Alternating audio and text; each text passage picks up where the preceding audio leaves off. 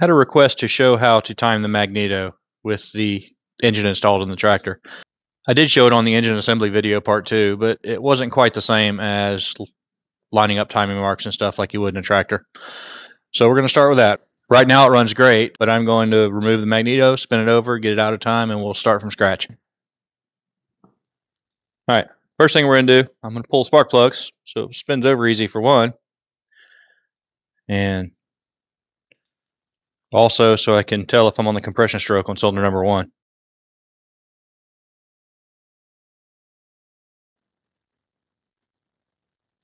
There's what our spark plugs look like after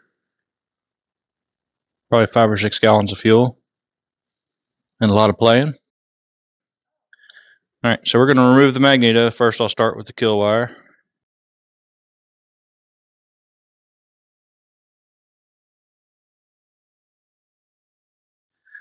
Okay, Magneto's out.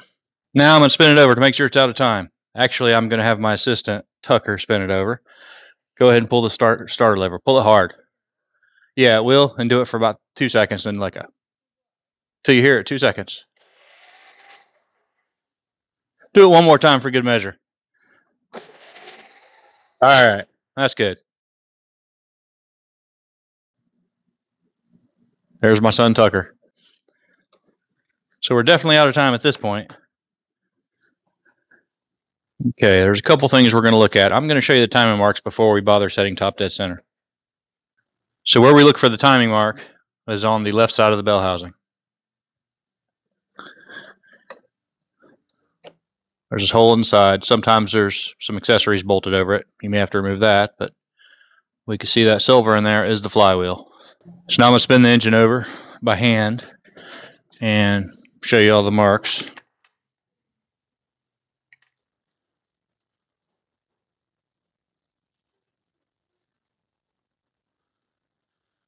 Oh, passed it. Let me see if I can back it up. There we go. So that mark that says fire, that is not necessarily where the Magneto would be set at this point. Right, that fire mark is 30 degrees before top dead center. So if you use a timing light while it's running up above a few hundred RPM, when the Magneto is no longer clicking, that is where it should fire. The mark we're looking for is the top dead center mark. So we rotate 30 degrees and you see center. That is top dead center. So on the Magneto, technically, the good place to fire is right about there, top dead center. So when we get done, hopefully we hear the click. Now, there's a couple things to note here. If I rotate this about half a turn, we got another fire mark. Looks a little different. Then we got another center mark. So those are 180 degrees across from each other, which means we have a TDC mark for number 1 and 4 cylinder, and the other mark is for 2 and 3. So we can't just set it to TDC and go with it. We need to make sure number 1 is on the compression stroke. So that is the next step. Tucker's playing Nintendo games in the background. Alright, so now we're set up on the right side of the camera at cylinder number 1. I took my noise cancelling headset off so we can actually hear this happen. So what you're going to do is hold a finger over the hole. You don't want to stick your finger deep in the hole there, but you want to hold your finger over it until you hear a hiss. So hopefully that shows up on the camera. Let's see.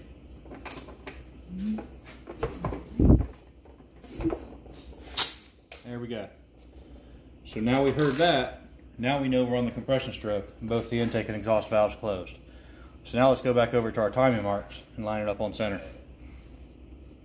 Now we got the camera set up back at the timing marks there on the flywheel.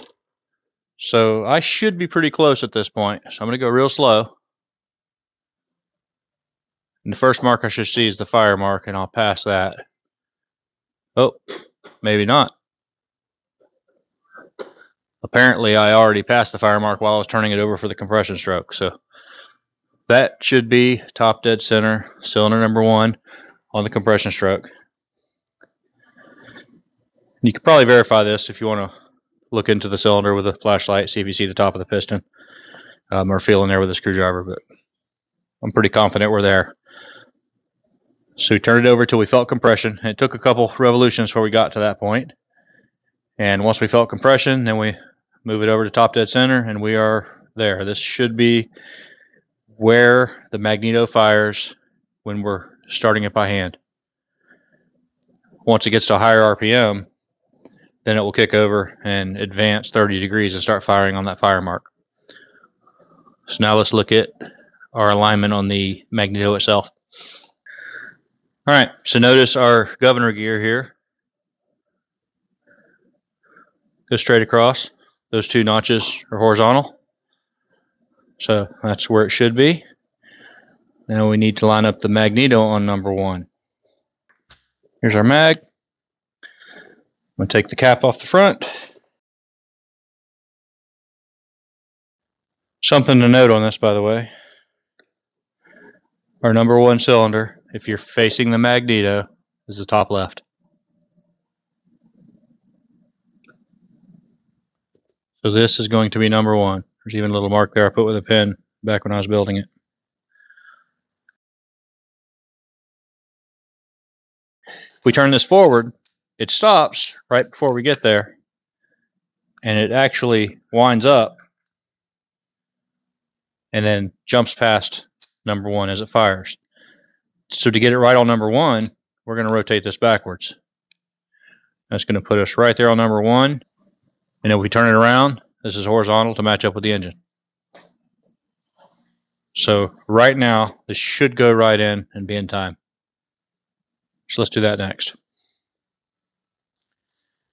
One thing I noticed is I had a lot of oil in here, which is good. That means our governor's getting oil like it should. What happens is the oil accumulates, goes past this bushing and accumulates here and drains back in through this hole. I just want to wipe it off the sealing surface there. Okay. We still line up. Top left. And we're horizontal. So this should go pretty close to right in. There we go.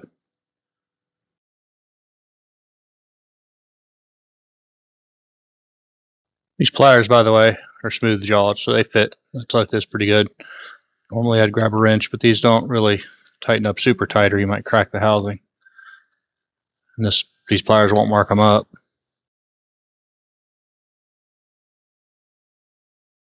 Most of the time if you align this straight up and down, it's going to be pretty close to in time.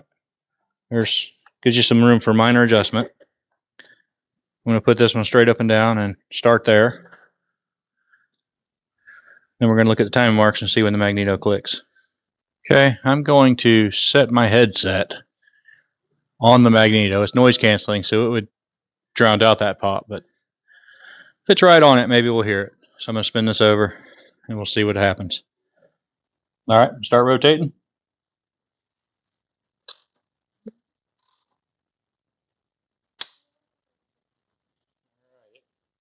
It clicked as soon as it got there. Let's see what the next one is. I'll try to go slower.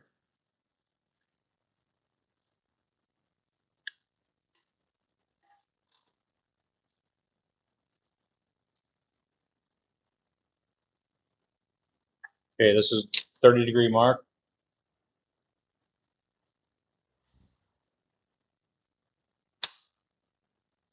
Alright, so it's firing right at top dead center.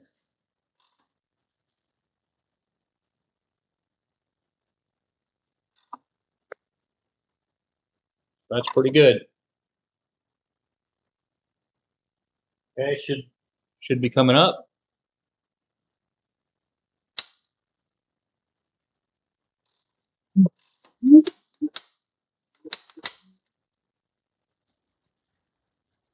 Alright, so now we're going to reinstall plug wires and see if this thing fires off.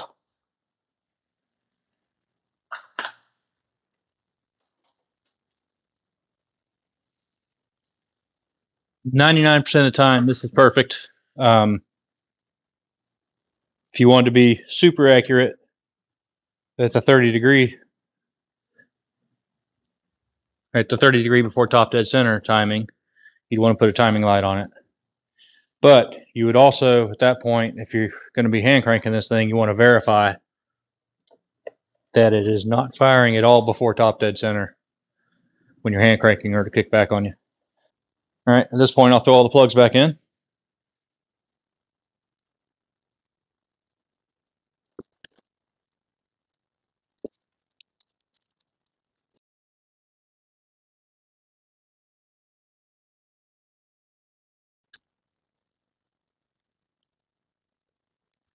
Okay, so remember, number one is the top left as you're facing it. So it's the top one closest to the engine. The next one to fire is going to be number two. Now, the modern four-cylinder firing order is 1, 3, 4, 2, but this one's a little different. This one goes cylinder 1, then cylinder 2, cylinder 1 and 2, and then 4, 3. So 1, 2, 4, 3. 1, 2, 4, 3. All right, now it's time to fire it off and see if it works. Let me get rid of this Bluetooth headset so we could hear it.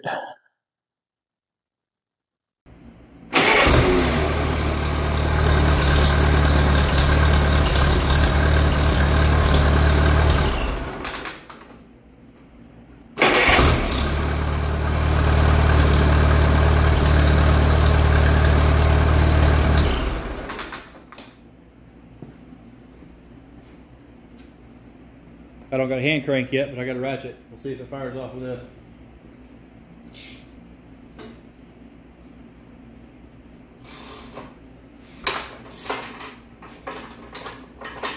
Can't quite get enough on it on this ratchet.